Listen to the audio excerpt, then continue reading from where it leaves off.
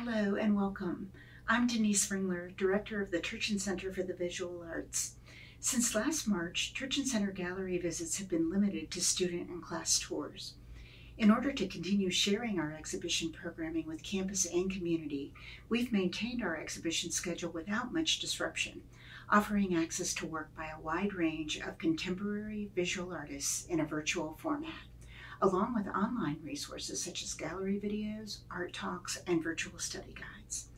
We're pleased to offer this virtual tour in order to recreate what it might feel like to tour our galleries as part of an actual visit to the Turchin Center.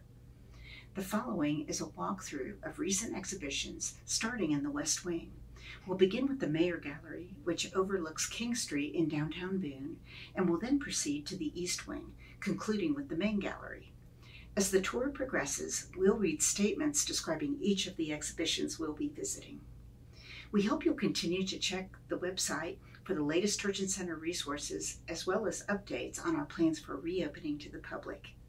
Thank you so much for joining us, and we hope you enjoy the tour. The following is an artist statement by Esperanza Cortez. My interest in the folk art traditions, art rituals, music and dance of Latin America, the Caribbean, and Africa, and their continuous and evolving changes are all at the core of my practice. I utilize a wide variety of materials and artistic methods, often in combination with rewarded found objects that are impregnated with cultural symbols that act as sites of memory.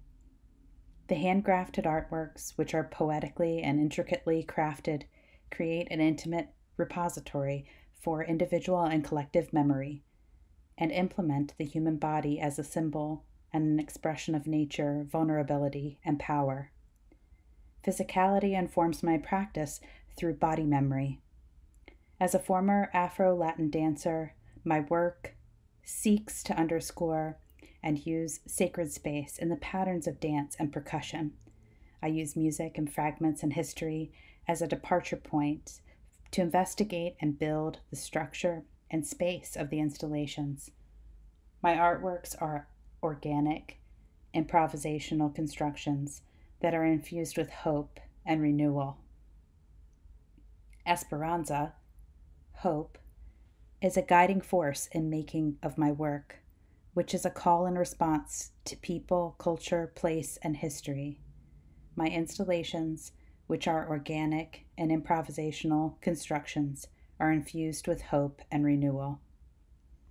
As a multidisciplinary artist, I create sculptures, installations, reliefs, and works on paper, site-specific outdoor interventions.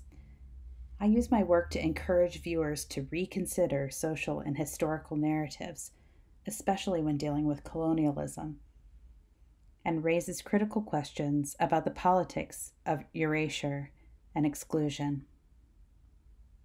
My recent work examines the extent to which a consciousness, national or personal, defines itself through the opposing force of transcultural experience. My work is an exercise of collective memory and underscores its transformative potential and triggers a reflection of issues of interpretation, dialogue, and a role of contemporary culture in our global reality. I create structures for collaborative dialogues as expressions of personal, community truths and histories. The following is an artist statement by Christina Laurel. A refugium is a specific environment in which a species can survive, whereas outside this environment it cannot. The butterfly is my chosen nature motif for this refugium, strong yet fragile, enduring yet temporal. By walking among the socially distanced, freely rotating, suspended cocoons, the viewer becomes part of the installation. When the biodiversity scientists E.O. Wilson brought to my attention that even a butterfly species are endangered, the metaphorical leap to our own species was not far. Key to our survival is refuge within an oasis of calm, a counterbalance to the sensory bombardment of our daily lives. Refugium is just such an oasis. On May 20th, 1937, Amelia Earhart and navigator Fred Noonan took off from Oakland, California on their first leg of their historic round-the-world flight. They disappeared 43 days later while trying to locate tiny Howland Island in the remote Pacific. 83 years later, after Earhart's disappearance, her legend survives in the many individuals still searching for evidence of what happened to her on that fateful day in 1937. With this photographic project, Matthew Arnold documents the environs that play host to the many theories which attempt to resolve the mystery of Amelia Earhart's disappearance. The work presented here is from the first stage of Arnold's project, a 5-week expedition to the outer reaches of the Northern Mariana and Marshall Islands, photographing the seascapes and the landscapes specific to the, quote, Japanese culture, end quote, theory. It is a theory that involves a forced landing in forfeited Japanese territory, followed by capture, imprisonment, and possibly execution at the hands of the Imperial Navy. Matthew Arnold says about his work, quote, "My photographic work explores our historical, personal, and cultural relationship to this increasingly small and complex world. I strive to connect the specificity and the significance of history with the topography of the land on which the history is shaped and the experience of the individual on that land." End quote. The following is an artist statement by Joshua Rose. The work that I've been pursuing for the past few years reflects two different but related ideas. The first, personal in nature, is a mining and reinventing of the past 40 years of my visual work. Essentially, I am manipulating memory. As I wrote in a recent self-published pamphlet showcasing 16 of these recent pieces, quote, "I read somewhere that when in a museum looking at pictures, one should briefly look at a neutral wall before going to the next image. This clears the vision of unnoticed after images that prevents seeing the new picture clearly and cleanly, an intermezzo for the eyes. That idea stuck with me, as does the implication of how to see in general. Everything is filtered through an afterimage of what we saw last. Thoughts are also like this, floating along in one's mind, replacing themselves one after the other with tenuously linked stream that the Buddhists call monkey mind.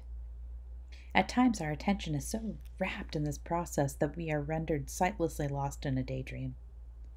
When we look up to the night sky, we not only see the endless array of lights we know to be stars and such, we also see the imposition of space and time inextricably layered in light years.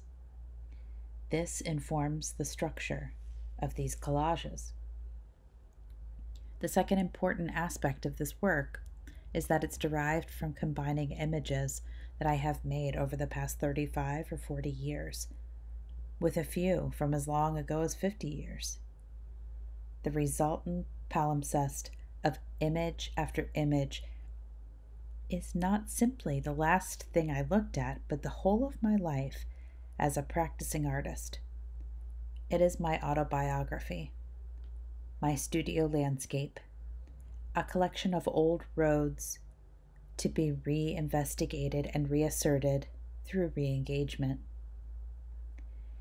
It is from this body of drawings, paintings, and photographs that I mine the past, manipulate, combine, recombine images and materials to make new work that functions in the present.